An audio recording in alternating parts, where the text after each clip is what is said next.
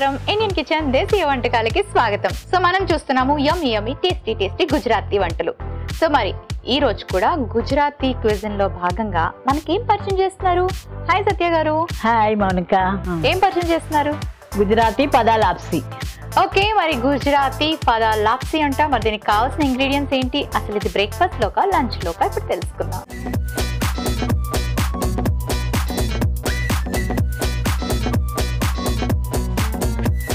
Okay, so మరి ఈ రెసిపీకి కావాల్సిన ఇంగ్రీడియంట్స్ లాప్సీ రవ్వ, పాలు.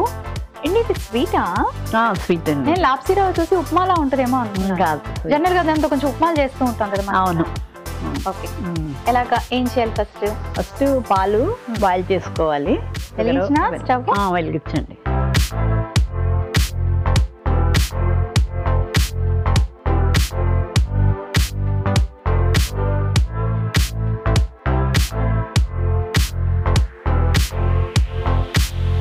గుజరాత్ లో మీకు ఈ ప్యూర్ మిల్క్ అవన్నీ బాగా దొరికేటి. బాగా ఆనందం, అక్కడ ఆనందంలోనే మన మిల్క్ మేడ్ ఇవన్నీ గోకుల్ ఐస్ క్రీమ్స్ కూడా చాలా బాగుంటాయి. పాలు బాగుంటాయి, అన్ని ఆవు పాలే.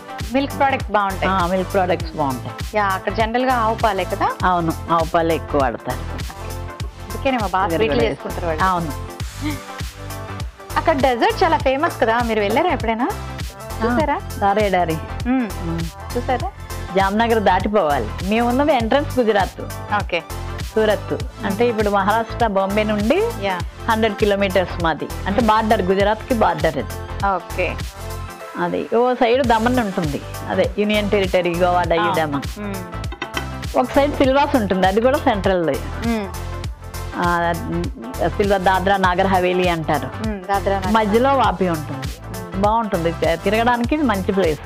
ఓకే, అండ్ చల్లగా కూడా ఉంటుంది. అంతకన్నా ఏం కావాలి. సో సమ్మర్ ఇక్కడికి వచ్చేవారా? సమ్మర్ అసలు వచ్చేవాళ్ళం కాదు. దివాళీకి వెకేషన్ ఉంటుంది అక్కడ బాగా. ఓకే, ఇది ఎలచిప్పొడి కూడా వేసేద్దాం, మరుగుతుంది. ఇవి వేయిద్దాం, ఇవన్నీ వేయించాలి. ఓకే, వేయిస్తాం. సో వెళ్ళడం అంటే ఓన్లీ దివాళీకే వెకేషన్. దివాళీకి మంచి వెకేషన్ ఉంటుంది, జాబ్ హాలిడేస్ కి ఉంటుంది, పిల్లలకి బాగా ఇస్తారు. అందుకు దివాళీకే వచ్చేవాళ్ళం బాగా. మంచి ప్లేస్ గుజరాత్ ఇండియాలో. ఆ ట్రెడిషన్ పరంగా అయినా, బిజినెస్ పరంగా అయినా, hard working people. Garba dance చేసేవారా? మా పాప అయితే మరి ఎక్కువ చేసేది, చిన్న ఏజ్ లో కూడా చాలా బాగా చేసేది.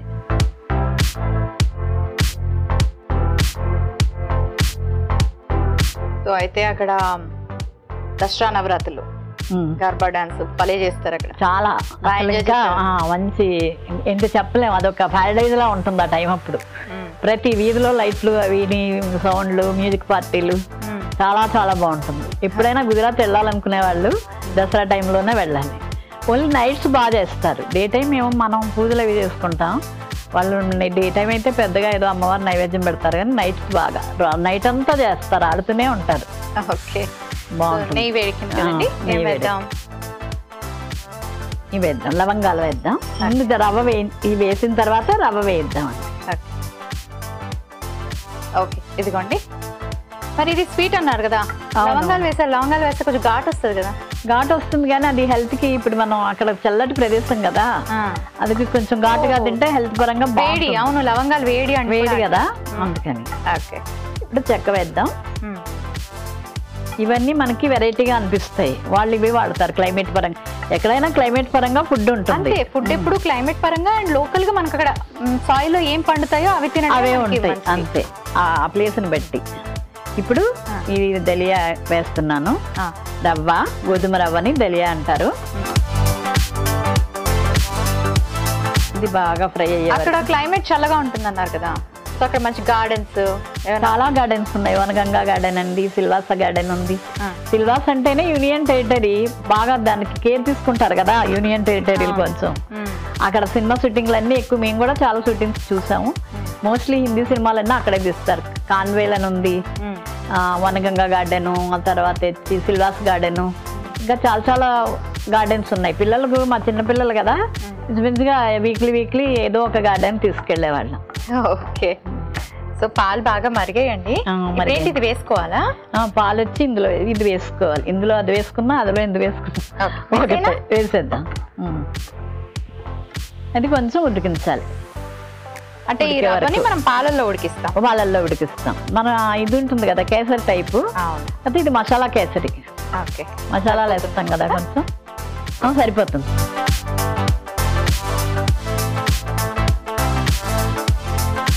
ఇంకేమైనా ఉన్నాయండి వేయాల్సింది? ఉన్నాయి, ఇవి డ్రై ఫ్రూట్స్ ఉన్నాయి కదా లాస్ట్ లో వేసుకోవడం. ఓకే, అయితే మూత పెడతాను. మూత పెట్టండి. బాయిల్ అవ్వడానికి ఉడకాలి కదా, అది కూడా రవ్వ కూడా ఉడకాలి కదా. సో కొంచెం ఇలా మూత పెట్టేసి ఉడికించుకుంటే సరిపోతుంది.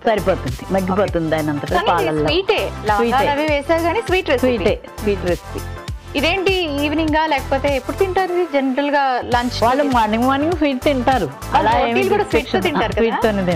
స్వీట్స్ బాగా ఇష్టం. సో మరి రవ్వ కుక్ అవ్వాలి కదండి. ఓకే, చూద్దామా అండి ఎంతవరకు? చూద్దాం. ఇంకా అవ్వాలంటారా? అయిపోయింది ఆల్రెడీ. ఓకే, కొంచెం అవ్వాలా? మూత పెట్టి ఉంచుతాం. అయితే ఆ బిల్లున్స్ లాగా వస్తున్నాయి కదా, బబుల్స్ వస్తున్నాయి కదా, ఆ బబుల్స్ పోయే వరకు.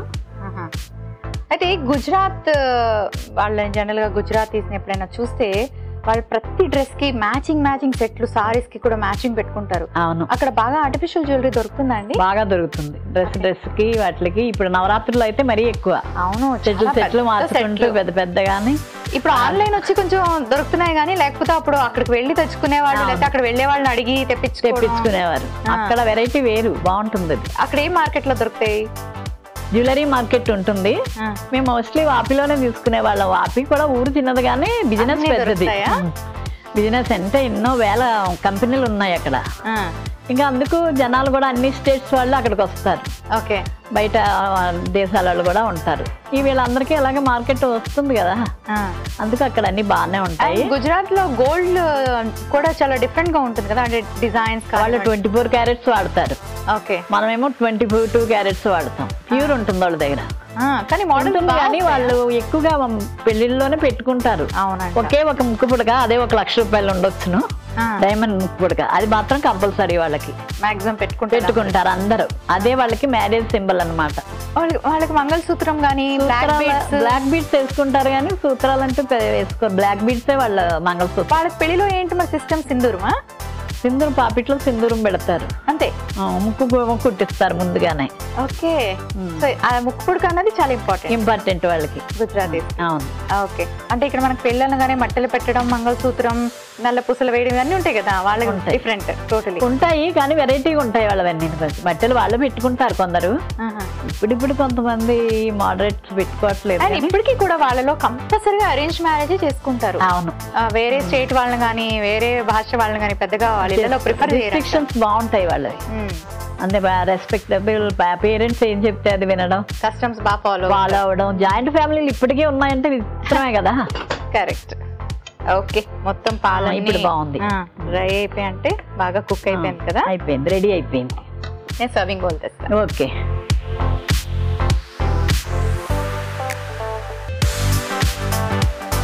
సర్వింగ్ స్పూన్ ఇవ్వండి, పెద్దది.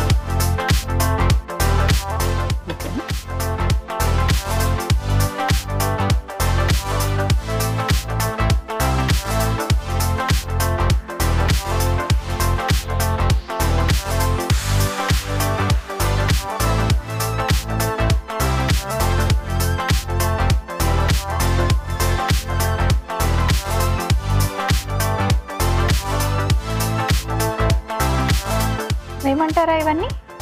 పైన అవన్నీ వేసేయడం. కొంచెం గ్రేట్ చేసిన బాదాం,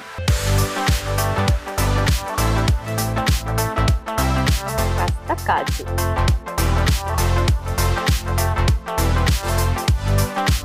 ఓకే, మరి రెసిపీ రెడీ అయిపోయింది. దీనికి కావలసిన పదార్థాలు, తయారీ విధానం మరొకసారి చూసేద్దాం.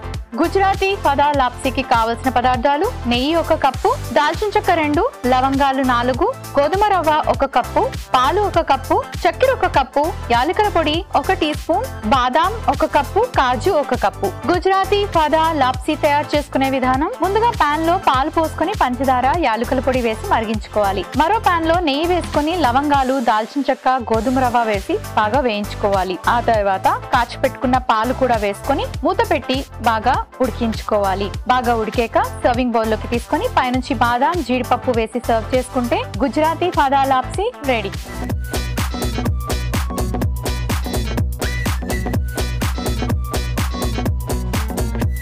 ఈ రెసిపీకి కావలసిన పదార్థాలు, తయారీ విధానం మరోసారి చూసారు కదా, టేస్ట్ చేద్దామా అండి? చేద్దాం.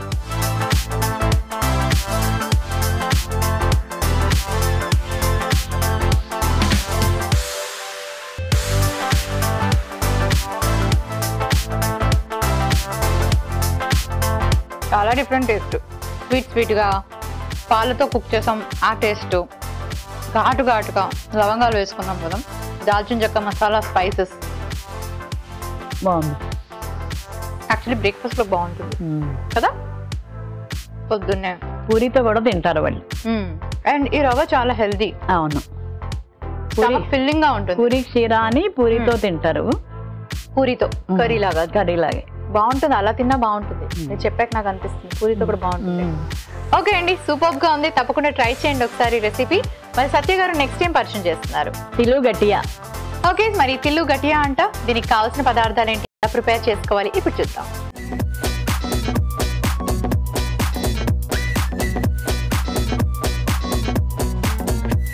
ఓకే, సో మరి ఈ రెసిపీకి శనగపిండి, నువ్వులు ఇంపార్టెంట్. అవును. ఓకే, ఇదేంటండి ప్రాసెస్, ఎలా చేస్తాం? ఇవి మళ్ళీ ఈ ఇంగ్రీడియంట్స్ అన్ని మిక్స్ చేసేసుకోవాలి. ఓకే, ఇది డీప్ ఫ్రైయా లేకపోతే షాలో ఫ్రైయా? షాలో ఫ్రైనే. ఓకే, కావాలంటే డీప్ ఫ్రై కూడా చేసుకోవచ్చు. షాలో ఫ్రై బెటర్ ఏమో కదా. బెటర్ కదా. ఇప్పుడు ఈ టైంకి ఆయిల్ హీట్ చేయనా? చేయండి. ఫస్ట్ ఆయిల్ వేసి హీట్ చేద్దాం, ఆ తర్వాత మీరు ఏం మిక్స్ చేయాలో చేయండి.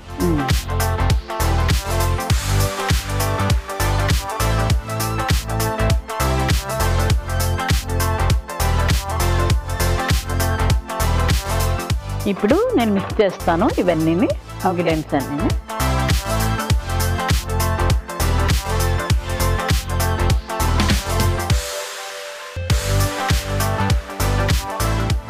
శనగపిండి వేసాను, ఇది వాము,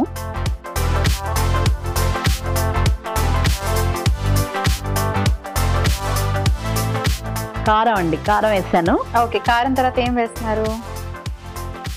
నువ్వులు వేస్తున్నా. Okay,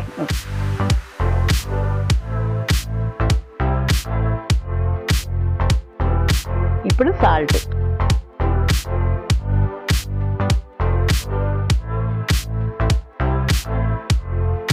baking సోడానా?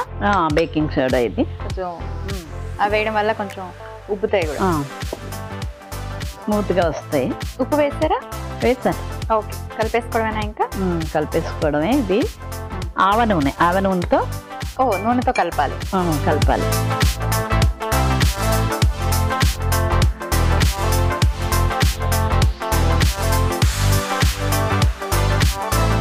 మరి నీళ్లు పోయాలా అండి, అవసరం లేదా? కొంచెం వాటర్ పోసుకుంటాం.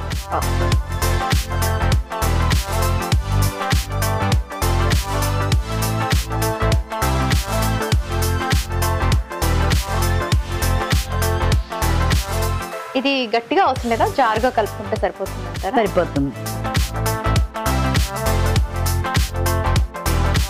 ఓకే, సో మరి ఇది బాగా కలిపేసుకున్నాం. కొంచెం నీళ్లు పోసుకుంటే సరిపోతుంది కదండి? సరిపోతుంది. ఆయిల్ తో కూడా ఇచ్చేయచ్చు. మనం కొంచెం వాటర్ వేసుకుంటే ఇంకా బాగా కలుస్తుంది. సో కలిపేటప్పుడు ఏంటంటే కొంచెం జాగ్రత్తగా చూసుకొని కలుపుకోండి. ఎక్కువ నీళ్లు పోయొద్దు. ఏముంది, ఎక్కువ నీళ్లు పోస్తే మరి కాస్త శనగపిండి ఆయిల్ ఎక్కువ అది ఇలాగా ఉండలాగా అయ్యేటట్టుగా కలుపుకోవాలి మెయిన్. ఓకే, అయితే మరి కొంచెం ఆయిల్ తగ్గించేద్దామండి. తగ్గించేది ఇందులో వేసేస్తాను. మనం షాలో ఫ్రై అనుకున్నాం కదా, డీప్ ఫ్రైకి వేసినట్టు వేసిస్తాం. ఓకే, ఇప్పుడు వేసేయండి.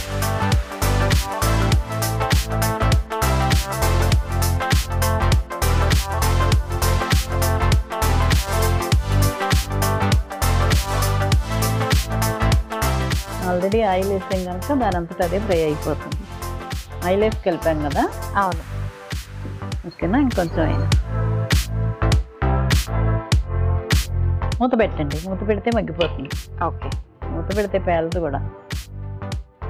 సో నువ్వులు మనం పచ్చిగా వేసినప్పుడు మీద పడతాయి కాబట్టి కొంచెం వేయించి వేసుకోవాలి, లేదా ఇలా మూత పెట్టుకోమని? మూత పెట్టుకోవాలి. ఓకే, వేసేసేయండి, మూత పెట్టేద్దాం. ఇంకొకటి ఉందా? మూత పెడితే పైకి పోదు కదా.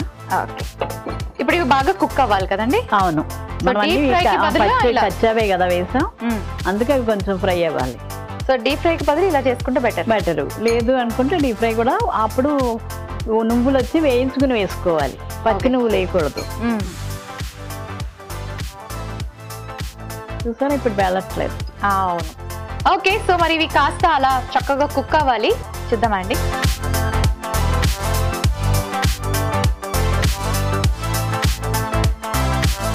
అన్ని వైపులా టర్న్ చేసుకోవాలా?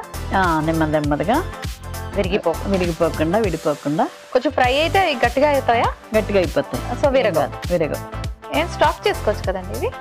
అంటే డబ్బాలో పెట్టుకుని చక్కగా. అంటే డబ్బాల వరకు ఉండవు, వెంటనే తినేస్తారా? 1 డే. ఓకే. డీప్ ఫ్రై చేస్తే డబ్బాలో పెట్టుకోవచ్చు. ఓకే, సో అయిపోయింది. సర్వింగ్ బౌల్ తెస్తాను. ఓకే.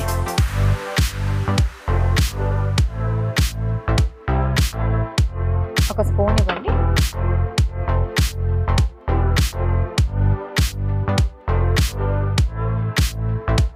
స్నాక్ లాగా ఇది. అవును, వాళ్ళన్నీ ఎక్కువ స్నాక్స్ కిందే వాడతారు, స్నాక్స్ లాగానే తింటారు.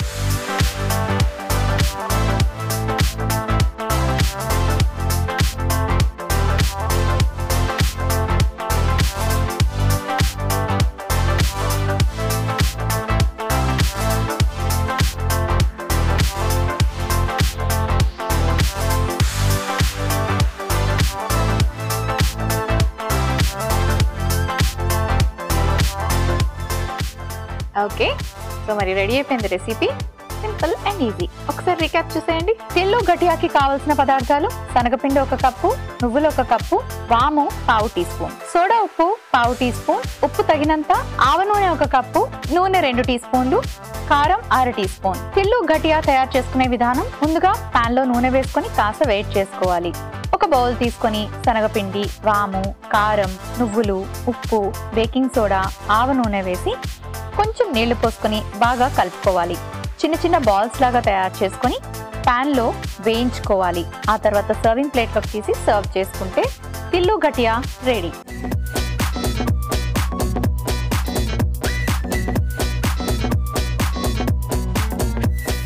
ఓకే, సో మరి ఈ రెసిపీకి కావాల్సిన ఇంగ్రీడియంట్స్, తయారీ విధానం మరోసారి చూసారు కదా, టేస్ట్ చేద్దామండి. చేద్దాం.